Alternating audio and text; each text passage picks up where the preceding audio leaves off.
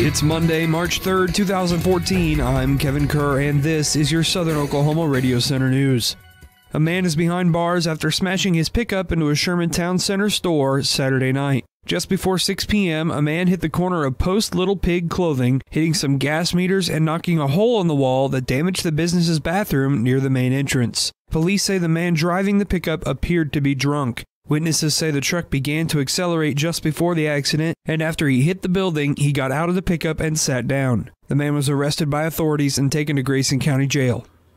A 25-year-old man who was convicted of shooting into a crowded Tulsa plaza in 2012 and wounding a sheriff's deputy and a bystander is due to be sentenced. Andrew Dennehy is due in Tulsa District Court today. He was found guilty in January by jurors who rejected an insanity claim argued by his defense team. Dennehy's family had argued that Dennehy was a paranoid schizophrenic plagued by bizarre thoughts and delusions. Prosecutors said Dennehy understood the charges against him.